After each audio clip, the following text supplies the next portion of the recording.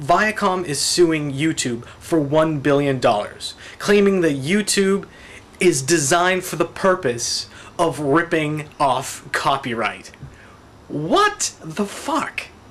Now, if you go, you can find a copy of the court papers that Viacom lawyers have done up.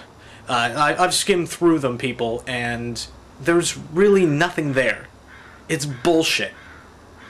All they're doing is forcing YouTube to give them a bigger chunk of YouTube's ad revenue from you watching clips on YouTube. What Viacom wants is not copyright protection. They don't give a shit about the people that produce, write, direct, whatever, star in, you know, the content like The Daily Show or something. They don't care. What they care about is money, right? We all know that. Well, what they also care about is you. You, YouTube, the people who watch it, the people who contribute to the community, they want you. Bleh, you are worth $1 billion to them.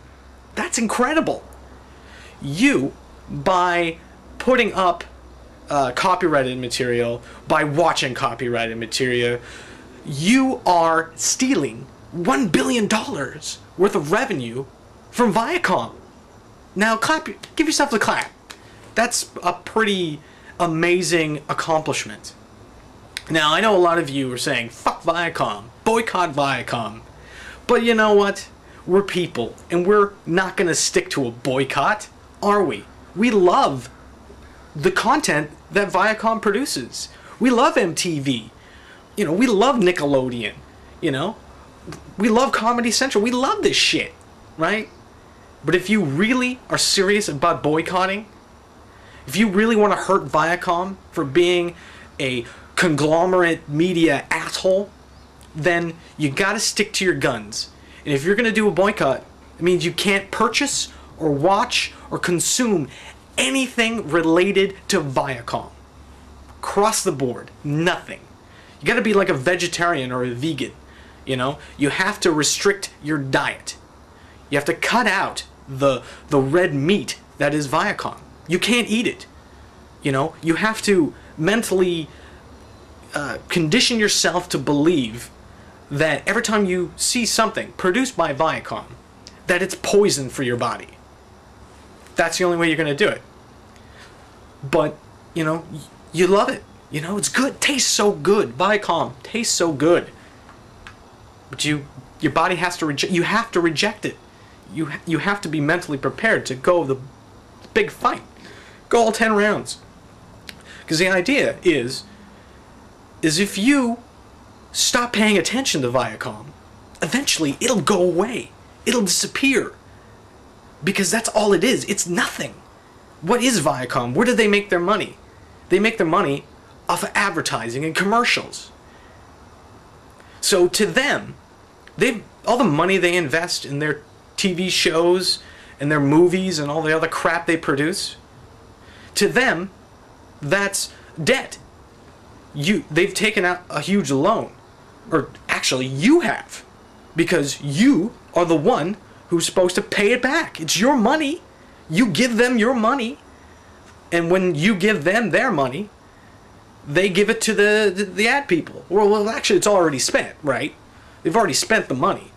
So you are in debt to Viacom, who took out a loan to produce content from advertisers, you know, like Johnson's & Johnson's or Axe Body Spray or whatever the fuck you see on like Spike TV and all that other shit. You know, it's advertising money.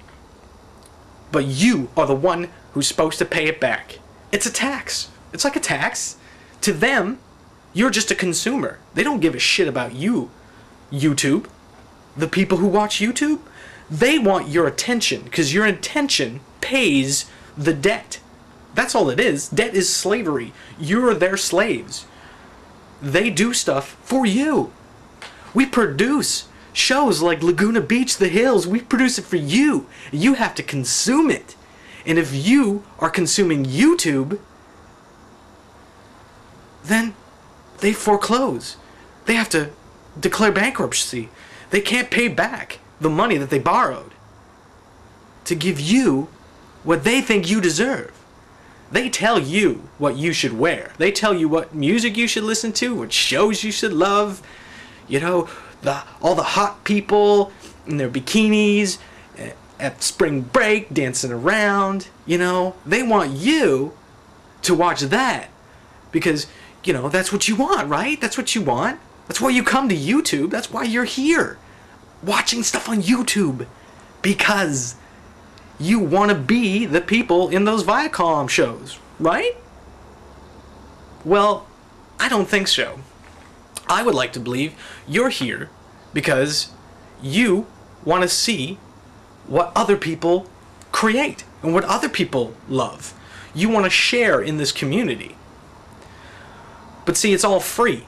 The idea of YouTube, it's free, user-generated content. That's what I do. My shows and the things I produce are crap because I don't have any money.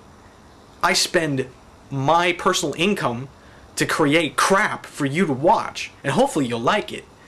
You know, if it grabs your attention and you spend, you know, 5-10 minutes watching something that I produce, that's great. I don't make any money off of it. Therefore, you are wasting your time, according to Viacom. That's a waste of time. So, by suing YouTube, maybe bringing YouTube to its knees, you know, it'll force you, the consumer, you, the sheep, you, the one that needs to pay Viacom's bills, to go out and search for Viacom-produced material and Viacom-sponsored sites like iFilm. Go there. Because all you want are hot guys and girls having romantic relations. Yay! Poop and like blowing up your genitals like Jackass. Yay! That's fun. You want to do that because YouTube allows you to do that stuff and post videos and stuff like that because all they think is that you want to be like those people, right? That's all you want. It's all this free content. Free. User-generated media. That is what Viacom is worried about. Because they don't want you to make the choice between them, which is debt and money, and us, the YouTube community, which is totally free for passion of creation and just to, you know, create art, crap, comedy, whatever, music, you know. It's a creative community, and it's free. And Viacom can't compete with free. So they're suing YouTube for $1 billion. Because that's how bad they want your eyes on them. So what do? You want to fight back against Viacom? You have to entertain yourself. You have to create your own entertainment, and you have to simply accept the vegetarian blandness of stuff that I do as something that's important to you, something that you want to aspire to or inspire you. That's the only way.